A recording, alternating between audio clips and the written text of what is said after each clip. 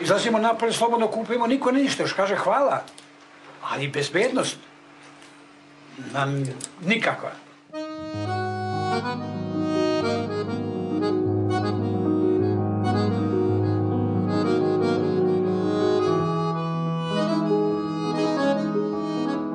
However, safety conditions in Kosovo are still poor, and the process of rebuilding demolished houses and repatriation is still very slow. Therefore, a great number of Serbs who were temporarily accommodated in the so-called container colony in Gračanica after the persecution of March 2004 are still living there in dire conditions and almost forgotten by the official institutions of Kosovo.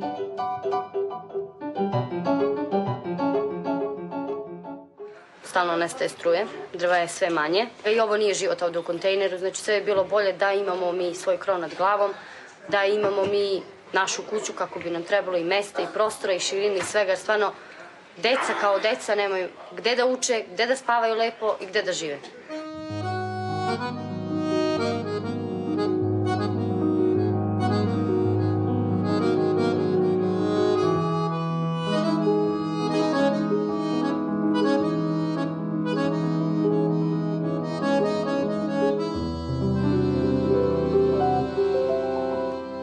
Sve više bolesno ljudi, više ljudi su opterećeni, bez kuće, bez ničeg ništa.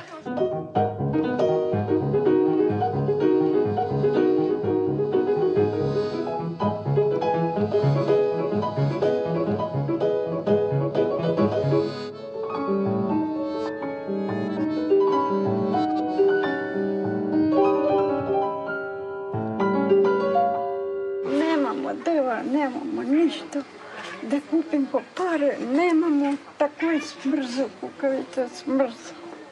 A mi ništa da gotovo sam već.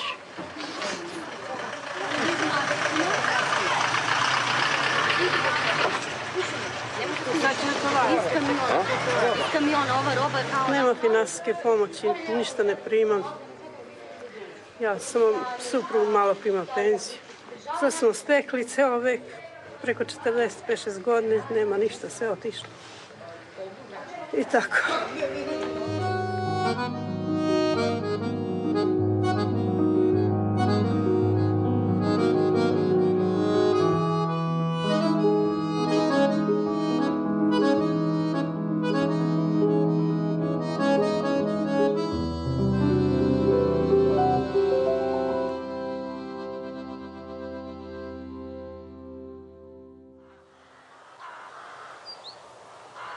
In addition to the poor safety conditions in Kosovo, there is also a serious problem regarding the implementation of many legal regulations and laws, which are often ignored by the Kosovo government's temporary institutions and municipal representatives.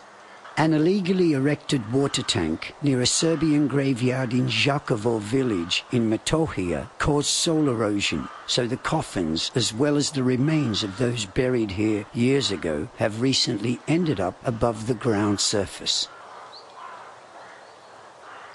This institutional terror actually threatens to destroy even the most elementary sign of the existence of one ethnic group, its graveyards.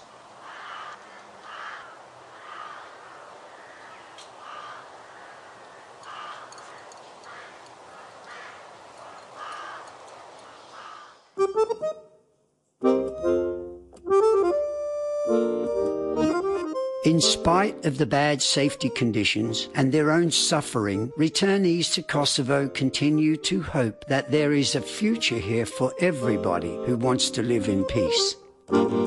Sve je bilo u cveću. Tu su bile ruže, jasmini, jorgovani, vidite sami. To je bilo zatvoreno, a onda ovo je bilo zastrto. Ovdje su bile slike, ovdje cveće, zavesa ogromna, divna, providna. Otuda su preskakali, pa preko ove šupe na ovo i onda ulazili i pravili mi štetu kad sam ušla prvi dana. A sada ne. Sada više ne. Nekoliko puta milicija je dolazila. Ovdje je bio divan jedan mali okrugli tepih sa malim stočićem Evo vidite, od tih stočića ovo je ostalo i ovo je ostalo.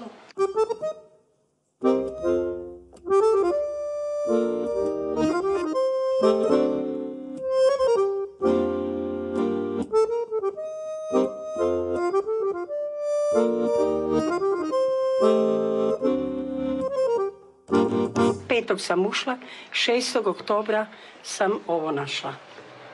Prozore su mi ukrali, pošto sam ja ušla dole sa donjeg sprata.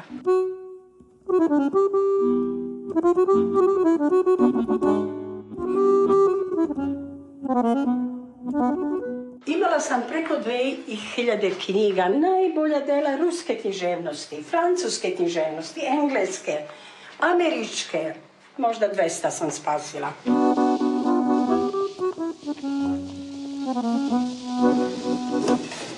Potičem iz stare srpske porodice, gdje se poštuju običaje. Ja poštujem i albanske običaje. Mene je Arnautka zadojila. Moj otac je službao u jednom mjestu na Kosovu, bilo albansko selo. Kad me je mati porodila, nije imala mlijeka, pa sam plakala jako. I šta će moj otac, ode u selo i pozove jednu mladu ženu koja je imala bebu i ona me zadoji. Prema tome, nije čudo da ja nalazim zajednički jezik sa njima.